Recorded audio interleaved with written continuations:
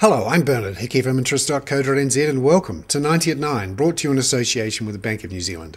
This is your morning briefing where you get everything you need to know in 90 seconds at 9 o'clock, starting now with news that European stock markets rose 4% overnight. This was after European finance ministers met in Luxembourg and agreed on ways to examine bolstering bank balance sheets. Now, this is a key element in any fix for the European debt crisis. There needs to be restructuring of bank balance sheets, there needs to be a bigger bond buying fund, and the European Central Bank needs to lower interest rates. This follows the slump in the Belgian bank, Dexia, over the last couple of days. The Belgian government was forced to pledge that it would back Dexia.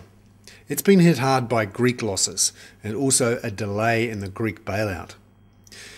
The markets shrugged off Italy's credit rating downgraded 3 notches by Moodys.